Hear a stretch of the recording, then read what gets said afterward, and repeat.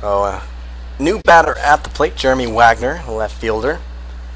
He's had a hit by pitch as he takes that one and maybe almost gets another one there.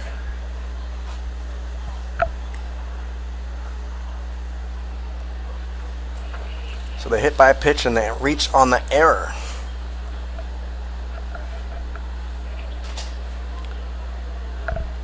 One ball, no strike, the pitch.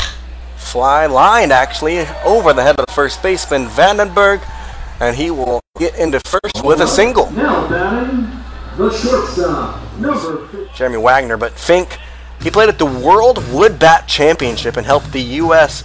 to a 5th place finish back when he was in high school. Also was an all-state player in high school, and he won 2 state championships.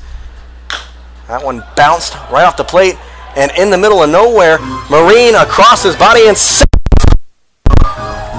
Wagner reaches a bouncer over the head of the pitcher. All right, fans, we got Flamingos on the pond again.